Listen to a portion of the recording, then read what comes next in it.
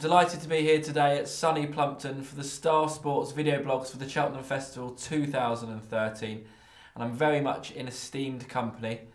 I'm joined by three men that need no introduction, but I'm going to do it anyway.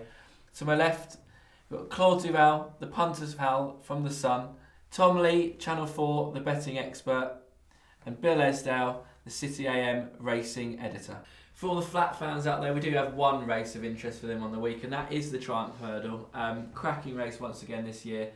Pretty much revolves around three horses at the top of the market, which are Our Connor, Far West and Rolling Star. All have been impressive in their prep races. Myself nailing my colours to the NJ Henderson Mast Rolling Star only because I've backed it at decent prices. For me, the big danger is definitely Far West. I know the Nichols camp are very sweet on it, and I would put it in as the main danger. Claude, there's lots of 33 to 1 shots here. I know 46 entries. Mr. Bromley bought 48 of them. Sadly, he's not here to talk about them, so you'll have to represent him. I haven't got time, I'm afraid, right, to do a Bromley type performance. You're quite right. It looks to be amongst the first three in the betting there. It's not a race, I have to be honest and say, it's not a race I ever get involved in, because I think it's an absolute roulette. Too shrewd, Claude. Well, it's just equine roulette as far as I'm concerned. The great Fred Winter, of course, he would never have a runner in the race when he was a trainer. He thought that over the years that horses win this race subjected to pretty strenuous too early on in their career and never go on. You're right, Far West, they won't hear of him being beaten. No. So he would be my selection, although I know Our Connor, they think the world of him as well, but I think this race ought to carry a government wealth warning, because the money that's lost on the Triumph over the years is astronomical. Well, and it won't be any of mine this year. Care, we'll call them afterwards. Tom? Yeah, all I'll say is that in terms of the Irish angle, I was at Leopardstown a couple of weeks ago when Our Connor, the stable fancied him very strongly. In the paddock, there was a big word for Diakali, and yet Our Connor absolutely thrashed him 6 lengths. There were two Mullins hot pots there. Correct, and he looked like he could have gone round again. He looked like really solid, like a little bull in the paddock. I mean, it was very impressive, and he came back. He was barely blowing. I mean, he literally could have gone round again. So that visually is a performance that sticks in my mind. So at the prices of the three, he's the one who's impressed me most in the flesh. Prior to that, he'd won at Fairy House in the Bar 1 Racing Juvenile. That was impressive. And I would also say, just of the value angle, perhaps something to creep into the frame, a horse he beat previously, Stockton's Wing of Charles O'Brien. One of the weekend. That beat Dagora of Willie Mullins's at the weekend comprehensively, just to pay another handsome compliment to Our Connor. So Our Connor definitely has a live chance. And maybe if we're trying to find something to creep in there, a big price, and I think probably 33 to 1, 40 to 1, still having one at the weekend, Charles O'Brien's Stockton's Wing.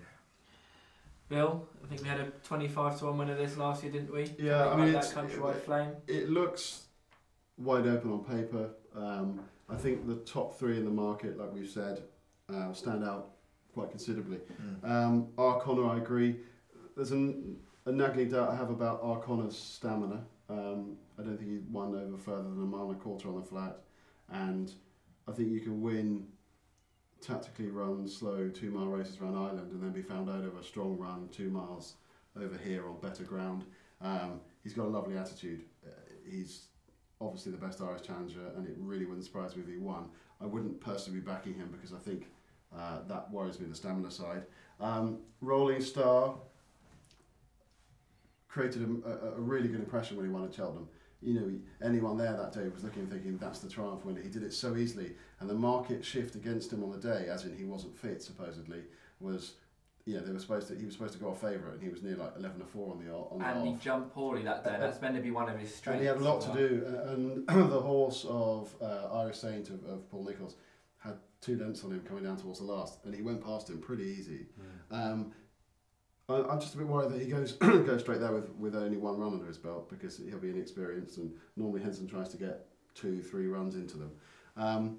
I was really taken by Far West when he beat River Meg at Ascot last time, because I thought he was too slow to win a Triumph, and he showed so much speed in a tactical affair where they had 3 furlongs to go and he quickened. And I think the Henderson camp would have thought River Magle mow him down, even with the penalty, and he couldn't. And he showed so much speed that I think that if this does become a tactical affair, he'll have pace and speed at the end, and I think he's got stamina. I think Far West is the most likely winner of this race, and I'm beginning to really fancy him. Yeah, well, I'm on Rolling Star at 14s, and if I had Far West at 14s as well, I think I'd have this race by the proverbials. Yeah. Sadly, I don't, and I'd agree with you. The more I look at it, the more I watch the tapes, the more concerned I become by Far West, and it is selection time. And speaking from my pocket, I will stick with Rolling Star. That'll be my selection for the Super 8 competition, but massively concerned by Far West. Well, I'll go with Far West, but as I say, I certainly wouldn't be mortgaging any of my family silver on this race. Tom? Well, at this late stage, I might need a little knockout blow to bring me back off the ropes and give me some ballast. So I will throw my hat in with Stockton's Wing. I'm going to go comfortably with Far West. I think he's had the full run. He's had the experience that the others don't have necessarily. Okay, so in conclusion, the prices for the Triumph Hurdle with us at Star Sports, you've got Our Connor and Far West joint 4-1 favourites, Rolling Star at 5-1, and big prices the rest.